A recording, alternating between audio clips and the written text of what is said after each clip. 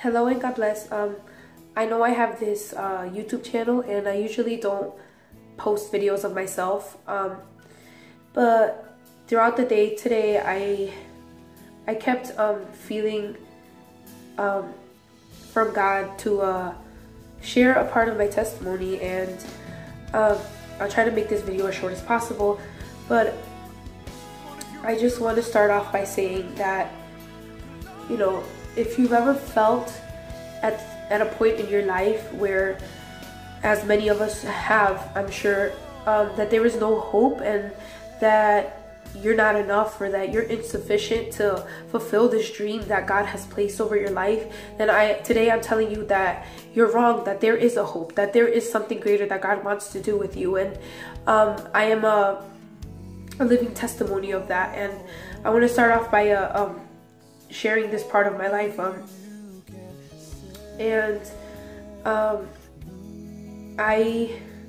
am a survivor of over 13 suicide attempts, and I can tell you today that I am here because of God's will. I am here because of God's grace and God's mercy over my life. And you know, I struggled all my life with insecurities. I struggled with feeling like I wasn't enough up until, you know, recently I can say that I have God has helped me break through that. But growing up, I always felt like I wasn't sufficient. I always felt like everything I did was just not good enough, and I ended up feeling so neglected. And I want to share a verse that has really spoken to my life, and I hope it ministers to any of you guys who are watching this. It is found in Isaiah 43 verse 19. It says, See, I am doing a new thing. Now it springs up. Do you not perceive it? I am making a way in the wilderness and streams in the wasteland. Now, I want to repeat this again. See, I am doing a new thing. He's making something new. Now it springs up. Do you not perceive it?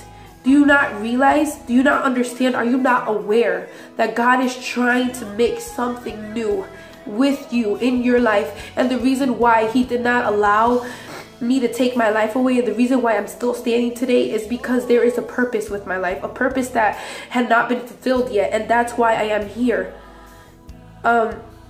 I am making a way in the wilderness and streams in the wasteland.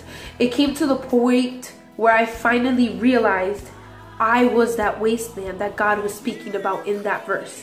A wasteland is an unused area. It is a land that has become unproductive.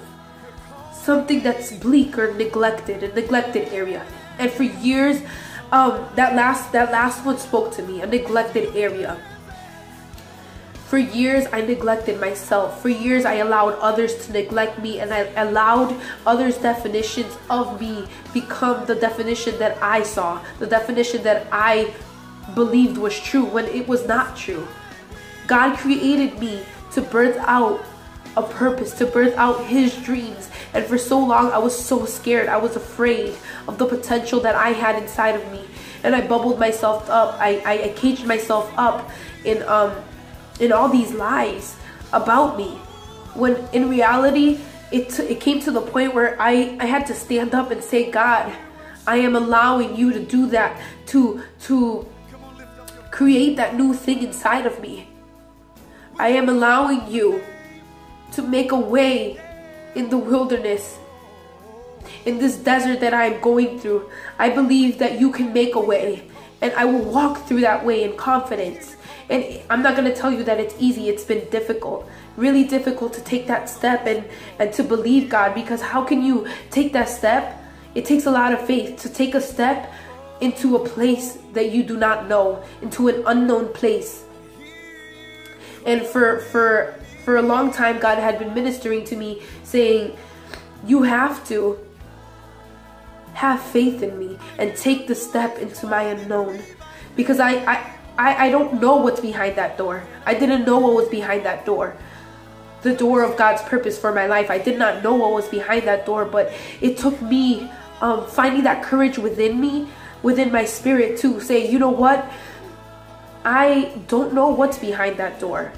And I don't know what's far along this path, but God, I'm going to walk through this path and I'm going to allow you to guide me. I'm going to allow your spirit to guide me because your word tells me that you know what's best for me, that your plans are for greatness in my life. And if I can't believe that, then what can I believe?